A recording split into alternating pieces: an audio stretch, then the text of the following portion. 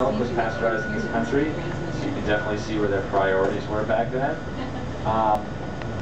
Let's see, so again, after that's all done, it's going to be dried to ensure a proper application of the label, and then it's going to go one of two ways. Now, if it's Bud Light, the only beer out of the 9 that we brew here, that's going to use the applied plastic labeler, which is located right here over to the right.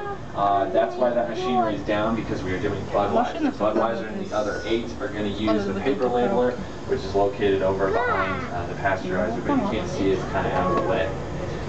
So once it's labeled, once we know what we brewed, it's going to be boxed, master palletized, put it on the warehouse floor. Now, the warehouse is quite large. It can hold 175,000 cases of beer and 10,000 kegs at any one time. Now, it sounds like a lot, but it actually only lasts 2 days for our distributors' orders, so our fleet of 125 tractor trailers are immediately expediting that beer out and into the Northeast New England market.